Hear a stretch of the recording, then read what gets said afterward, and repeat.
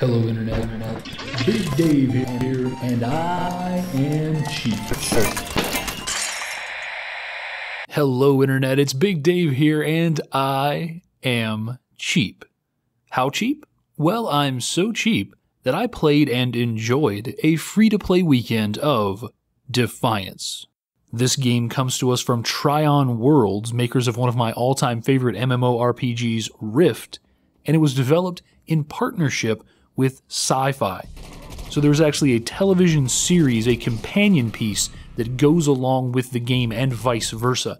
They do take place in two separate areas. I'll kind of talk a little bit, if I can, about the interactions that I experienced between myself and some of the aspects of the television show in the time that I played the game. But really, I don't want to bog down too much in that. I want this to be a quick and concise overview of the impressions that I had during the 4 to 6 hours that I played Defiance during the free-to-play weekend. So what is Defiance? Now, if I had to summarize it in one word, and nobody's forcing me to summarize it in one word, I'm just choosing to, I would say Defiance is an emulsion. And what do I mean by that? Well, an emulsion is a mixture of two things that don't necessarily mix. It's a suspension of one thing in another. It's mixing oil and water. It's mayonnaise. Defiance is mayonnaise. But let me explain. It's an MMO, right? It's an MMORPG. I mean, straight out, it has quests. It has skill trees. It's an MMORPG, but it's also a third-person shooter. It's got running around. It's got dodging. It's got shooting guns. It's got perks. The thing that they have to do here, and the thing that they do successfully, is combine those two things, whip them together with vigorous action until they meld into one like an emulsion. See, I brought it around. Right, but let's move on before we stomp this metaphor to death. It's a hybrid, plain and simple. And I think a lot of companies could have really screwed this up, but Trion Worlds had a unique perspective on it. Having already developed a successful MMORPG, they had the tools necessary to create this game and make it work. There's also a lot that could have gone wrong with the tie-in to a sci-fi television series. First of all, the series could have sucked, and to be frank, I don't know if it sucks or not. I've not actually watched it, but I've heard for the most part that it's alright. You know, it's not the next Battlestar Galactica, but it's pretty decent. It's an alright show. It's been picked up for a second season, and it should be an interesting ride to watch how these two things develop. Now, I wish I could speak with a little more authority on how they're currently pulling off the television show video game tie together, but there really isn't a lot in the early stages of the game, at least not the parts that I played. And of course, I didn't watch the television show, so I have no idea if on the television show they say things like, hey, how about them guys over in San Francisco? They took down a giant alien queen. I don't know. But what does happen in terms of interaction between the television characters and the MMO characters is that early on in your character's existence, there is what they call an arc fall. And an arc fall, if you want a really bad description of what it is, it's like a meteor or something that falls to the earth. And I guess there's technology in it, like, I don't know, laser guns or something. And people fight over it, and they want to get it because it's good. That's pretty much what I took away from the flavor text and the VO regarding arc falls. But you want them, okay? That was the main point that they reinforced. And after we successfully got an arc fall together, they kind of gave me the old, hey, you want to make some space bucks? Come on down to the space bar and we'll have some space adventures. Even though the game's on Earth and not in space, but you get my point. And that's exactly the VO word for word from the game. So, spoilers. But I didn't get to follow that. I didn't get to continue that thread and see where that goes. So I'm sure eventually they go off to be with the television group in St. Louis while you stay behind where the MMO is set in San Francisco. So I guess that's a good time for a quick bit about the story. The backstory is totally convoluted. It's like Alien Nation meets District 9 meets, I don't know, War of the Worlds. There are aliens, and I think there's peaceful coexistence somehow, and then there's a war, and it's changing Earth, and resistance. I don't know. I mean, I've heard someone describe it as dense sci-fi, like the kind of meaty sci-fi that you can sink your teeth into. Unfortunately, it was a bigger bite than I was willing to take. But in terms of the MMO, in terms of Defiance the game, you start out in an airship, and we follow the adventures of Dr. Von Bald Guy, who is hunting this Ark technology, and then there's explosions, and the ship crashes, you eject, you are discovered by one of these very severely brow-ridged, midriff-exposed, sort of orangish alien sexpots, and she frees you from your escape pod, and then you go on a hunt for Dr. Von Bald Guy. And it's a pretty effective starting zone. You know, you're constantly on his trail, you're moving along, you're discovering things about the world, they're introducing you to your powers. It's pretty good, all in all. I have no idea at all where the story goes beyond that initial starting zone.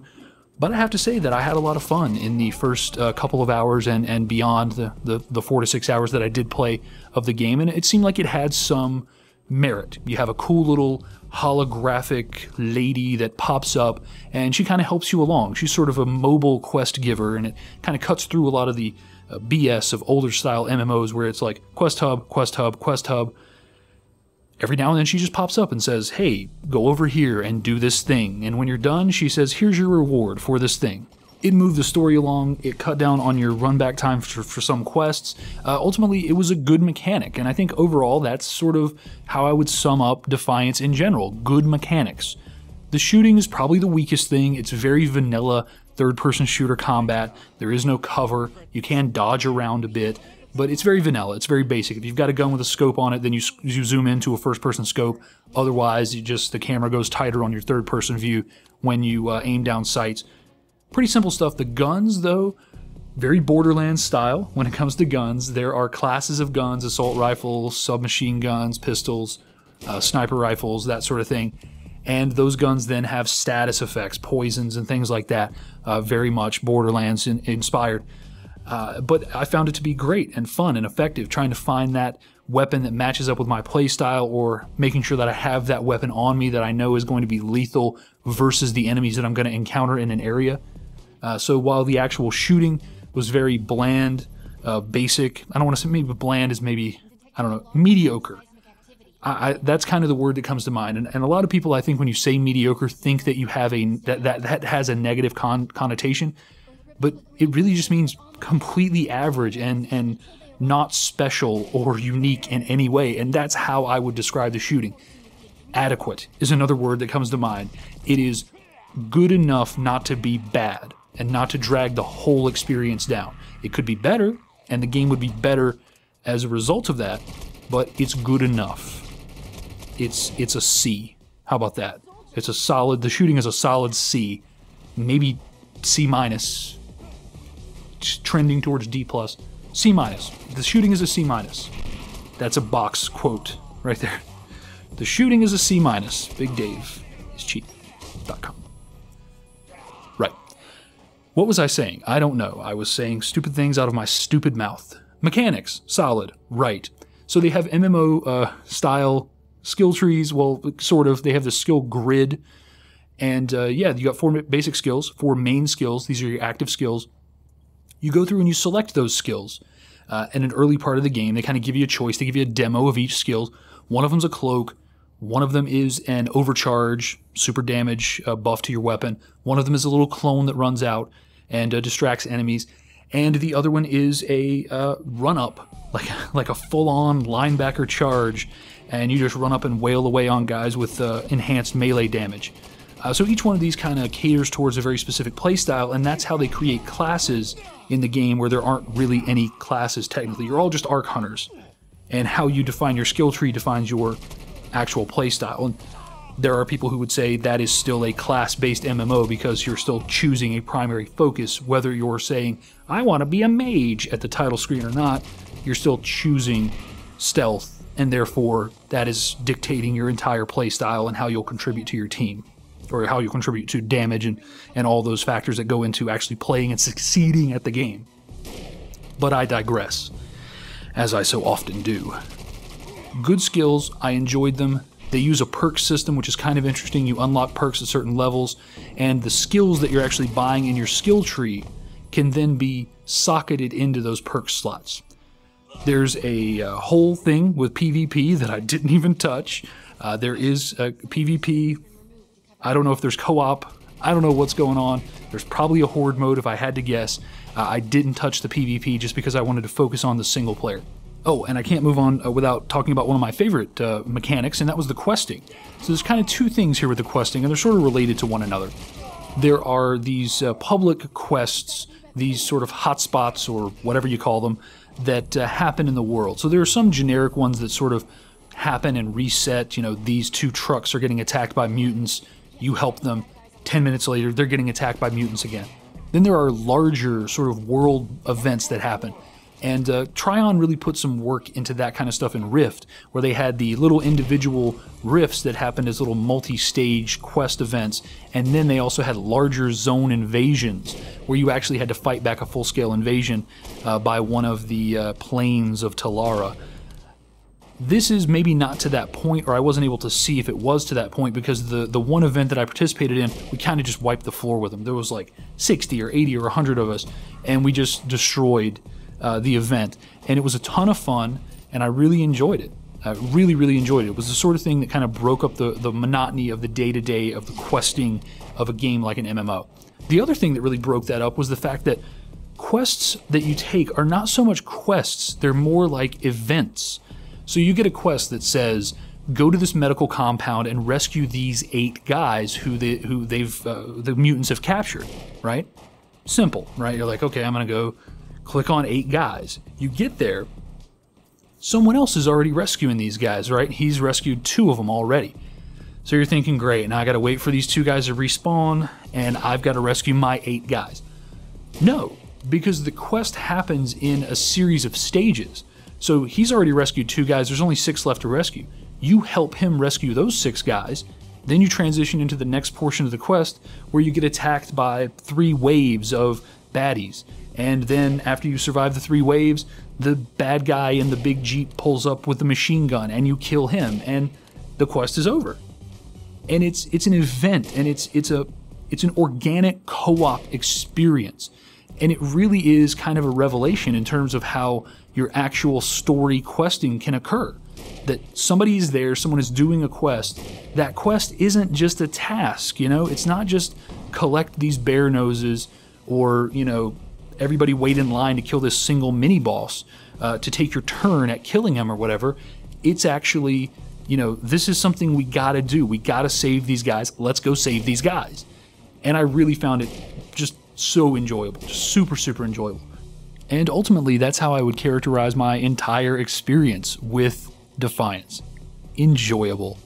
I mean, it's just a fun game. I'm smiling even now as I'm recounting this stuff to you guys. It's just a fun game. It's an interesting entry into the MMORPG genre, and I don't hesitate to call this an MMORPG because while it is a shooter at its core, if you really look at it and break it down, it's an MMORPG. There's questing, there's skilling up, there's the level grind, there's all that stuff. You look at a game like Guild Wars that has active combat and questing and all that stuff. How much are these really different from one another? You're shooting guns in one, sure, but that's kind of the basic difference between those two games in terms of play style, what you're doing, where you're going. So it's an interesting entry into that MMORPG market. Right now it retails for about $50. There is no subscription fee, so it's a one-time purchase. But of course the question is it worth it? Is it worth that one-time purchase, that $50? Now from a craftsmanship standpoint, from a content standpoint, absolutely. There's no argument to be made that there isn't $50 worth of content in this game, or $60 or $70 or $80 worth of content in this game. There absolutely is, and it's absolutely justified in being positioned at that full price point. I don't have any problem with where they've priced the game.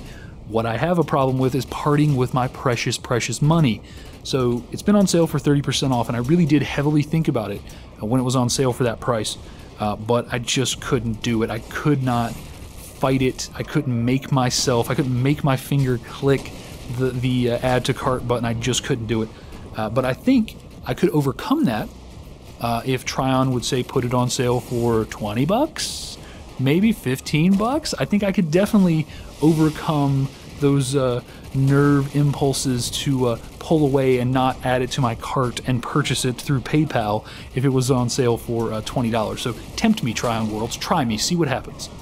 And on that note, it's time to wrap this up. Actually, it's way past time to wrap this up. Anybody who stayed for this entire video, what's wrong with you? Don't you have friends or things to do, or don't you want to watch better videos by more popular YouTubers?